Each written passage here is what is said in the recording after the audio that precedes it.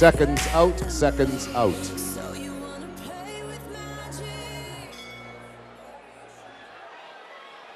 Val Vincent, we're We're back back the at it, second round. Kelly's jumping right in there with that right. She's been connecting those solid rights, and they've been having their effect.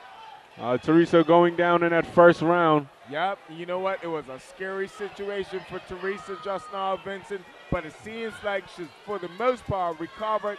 But what I'm seeing is she's kind of planted. She kind of planted there.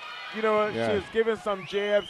She's going to need to exercise a lot more movement. And she's going to come up against such a younger, more energetic, vibrant opponent such as Kelly. Kelly goes down to the body.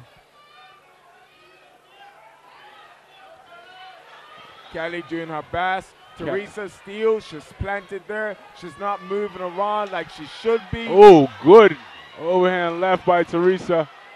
Kelly seems quick to come out of the breaks punching. I see as her tactic. Yes, absolutely. Good bob and weave. But she's still struggling a bit. Teresa still the struggling angles, a bit. She's getting good angles. Teresa trying to clinch. She's in a bit of trouble. Good left. Two good, followed by another good left to the upper body, the face of Kelly. Veteran referee breaking it up, letting them reset. Teresa having a very difficult time right now. Just in comparison to her last couple of fights, she hasn't had this level of difficulty with an opponent since then. And maybe it might beg the question, is it too early for her to have entered into the ring or too late, depending on which point of view you want to take? Well, I'll tell you one thing. She's a fighter, and she doesn't know how to back down. And that's a good straight down the pipes. And Teresa's down for the second time. And Kelly's is delivering blows straight down the pipe. Those punches don't take no directions. They just go straight.